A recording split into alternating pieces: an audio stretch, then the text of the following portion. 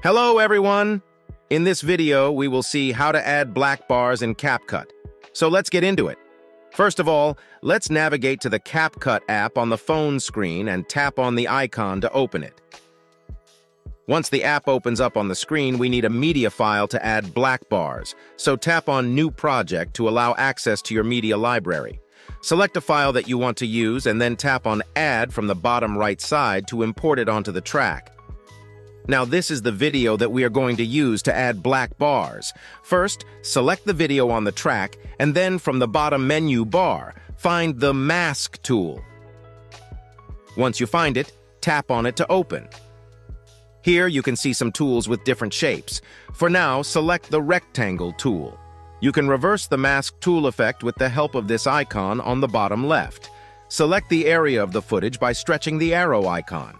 With the help of the diamond icon, you can round the video's corners to make it more appealing. Once you are done with the changes, let's have a preview. Once you are satisfied with the editing, from the top, change the video quality, frame rate per second, and bit rate if needed. Tap on the arrow icon to export the video, and it will be ready within a few moments. That's how simple it is to add black bars in Capcut. If you found this video useful, please show your support with a like. Your feedback is invaluable to us, so feel free to share your thoughts and suggestions in the comments section below. We're eager to hear from you.